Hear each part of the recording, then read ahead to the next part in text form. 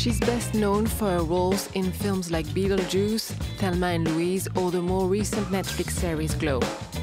But today, some of the most interesting work she's doing is off-camera. For the past 15 years, Geena Davis has been dedicated to more equality for women in cinema and founded the Geena Davis Institute on Gender in Media. Well, I think I heard today that in France it's 24% are female directors, and in the United States it's only 4%. I mean, 24 is not good enough either, but 4% is an embarrassment, I think. Yeah. She's featured in This Changes Everything, presented at the Deauville Film Festival. The documentary is about discrimination against women in front of and behind the camera in Hollywood. Few opportunities to feel inspired by the female characters.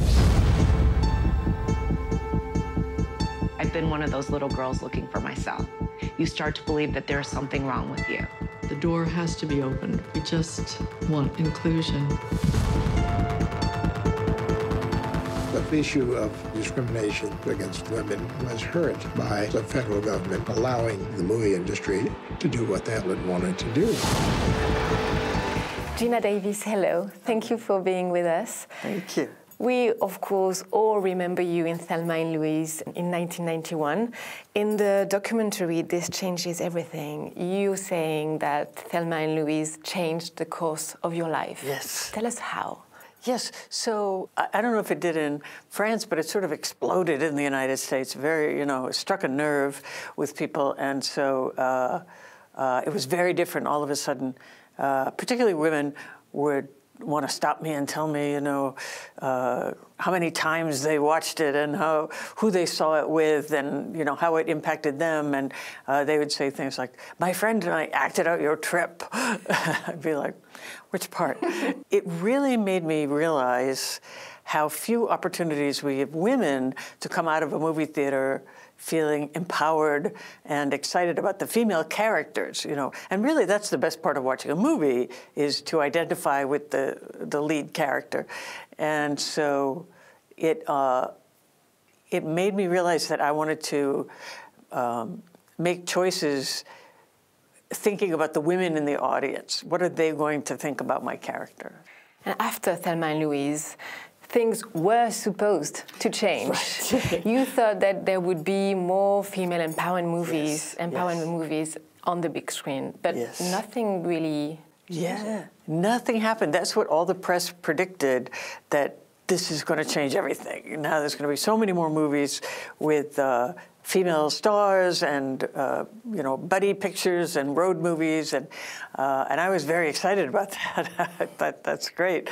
And then I made League of Their Own, which was a big hit in the United States, and everybody said the same thing. Now there's going to be so many sports movies with women, and I'm just waiting for all of this to happen, and nothing happened, And then every 5 years or so, a movie would come out with women starring, and people say, okay, now everything is different. And it never has changed, Nothing has improved as far as that goes yet. And how did you become one of the main advocates for gender equality in Hollywood? So when my daughter was about 2 years old, she's 17 now, I started showing her little kids TV shows. And I immediately noticed, I think because of Thelma Louise maybe, that there were far more male characters than female characters in what we're showing to little kids from the very beginning. And I just felt like, we see Dick all the time. I just wanted to see more Jane. Media has the power to educate, to shape people's thoughts. It also has an incredible power when you get to see someone who's like you on screen. Women's creative input is not making it into our nation's storytelling. Most of television and most of film is men making stuff for other men. Why would we teach kids to have unconscious gender bias from the beginning when we want to get rid of it later on? So that kind of started the whole thing for me. This Changes Everything reveals that the situation of women in the industry of cinema today is actually worse than it was in the early days of film. Right. Which is like shocking. Shocking. Yes. How is it possible? You know, the film explains how in the very early days of film, nobody knew what they were doing. You know, it was all being invented, and women were absolutely equally powerful. They ran studios. They were big stars and directors and all that. But then when the film industry started making a profit, banks got involved, and banks didn't want to finance women, basically. And so the women were kind of driven out, unfortunately, which is a shame.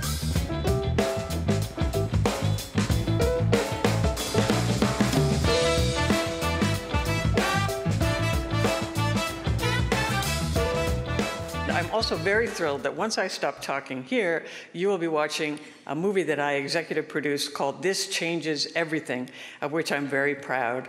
And it's about a subject that became my second obsession in the entertainment industry after acting, which is the underrepresentation and misrepresentation of women in our industry. And I'm very grateful. Thank you.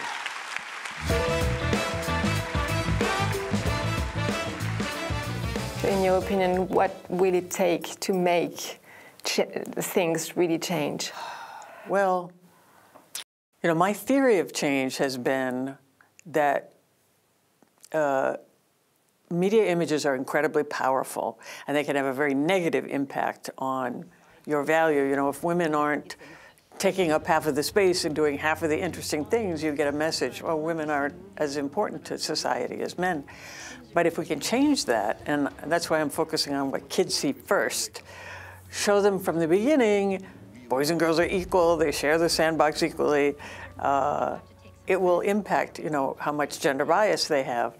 And I think that could really change everything. See that there's a lot to fight for.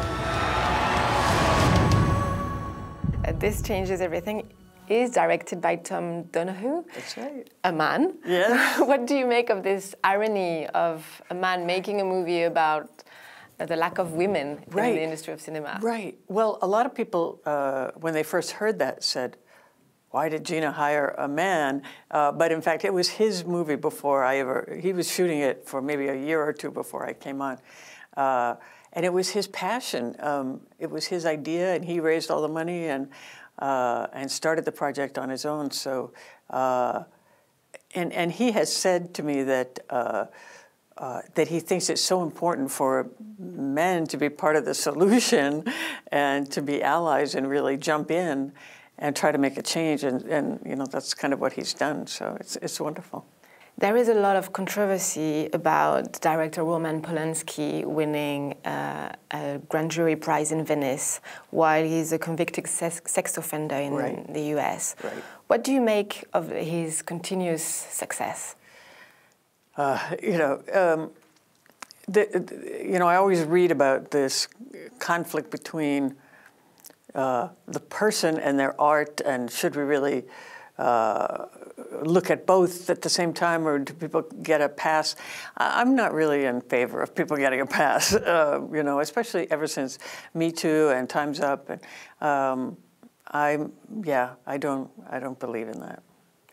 What impact do you think the Me Too and Time's Up movement have had on gender equality in Hollywood? Right. I think there's a big difference now. The main part of it being that now it's okay to talk about all of this stuff, about sexual harassment, gender discrimination, unequal pay, lack of roles, lack of women behind the camera. Also, the filmmaker of This Changes Everything noticed a big change after all this happened, because suddenly people were saying yes, yes, yes. You could see who everybody is in this movie, you know, it's pretty impressive. Yeah. How many female directors have you worked with? Only 2 female directors, yeah.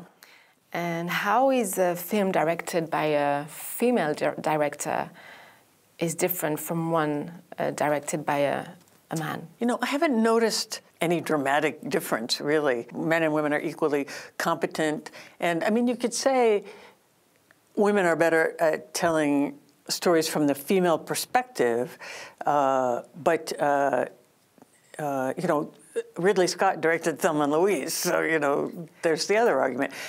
I think the attitude should be men can direct women, women can direct men, you know, that everybody needs a shot at all movies. One of the recurring roles that you have now is on the Netflix series Glow. Oh, yes. About female wrestler in the 80s. You joined the cast for season 3. I would like to extend Glow's contract until the end of the year. It's stuck. What the is happening now? God, I love opening nights. What do you love about the series, and what does it say about today? Right. I was a big fan of the show before they asked me to come on. I just did this season, you know, and I was thrilled to be able to be a part of it. I mean, not since League of Their Own have I had an experience where there's so many women, and the creators are women, and most of the directors and all that. So it's very empowering and exciting. Thank you, Geena Davis, and congratulations for your award here in Deauville. Thank you.